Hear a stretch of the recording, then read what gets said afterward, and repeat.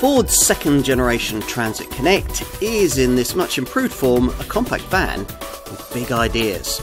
It costs as little to run as a smaller LCV, yet, if specified correctly, can swallow almost as large a load as a medium-sized model from the next class up.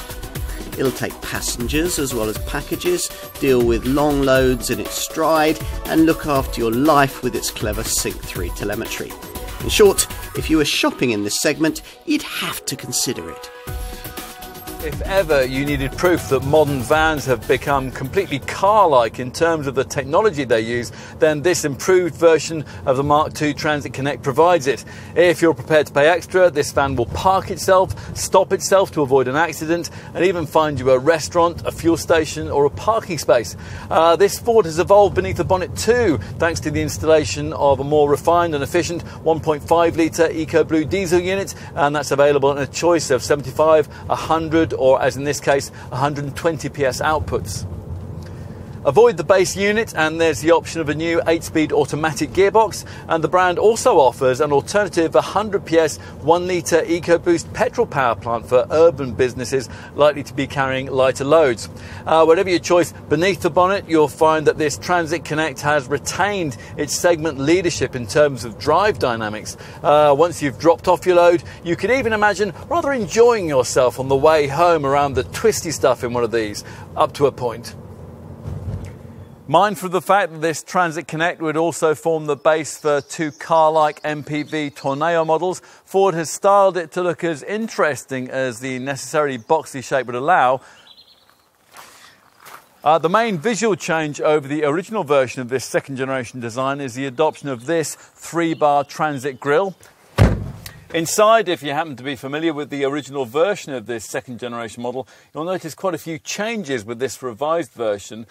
Smarter trimming materials feature, and the centre stack is completely different with redesigned ventilation controls, and if you paid extra, this smart 6-inch Sync 3 colour touchscreen sprouting from the top of the fascia. Now, Transit Connect buyers can choose between either the usual 2-seat format that we have here or the dual passenger seat that we'd recommend.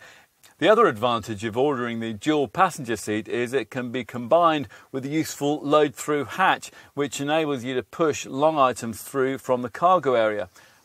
Right, let's look more closely at load bay practicality. Now, the amount you can carry will obviously depend primarily on your choice between the short wheelbase L1 variant and this long wheelbase L2 model. Both body styles offer 1269mm of load space height and 1538mm of load space width. That's a figure that narrows to 1249mm between the wheel arches. The L1 offers 2.9 cubic metres of capacity and a door to bulkhead load space length of 1558mm. Thanks to an extra 400mm of body length, this L2 version offers 3.2 cubic metres of capacity and a door to bulkhead load space length of 1958mm, which means in an L2 you could accommodate 2 Euro pallets rather than the usual one.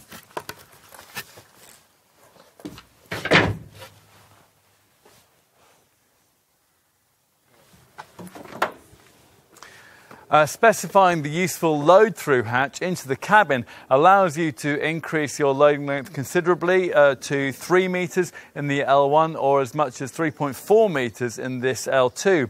One sliding side door is standard, and in the L2 it's wide enough to allow you to load in a Euro pallet from the side.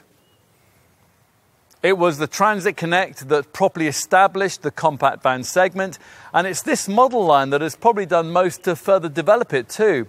What hasn't changed in 2 decades, though, is the class-leading drivability of this LCV.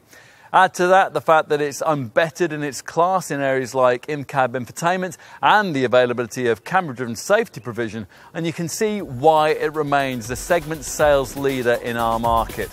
Still an odd job van perhaps, but these days a very clever one indeed.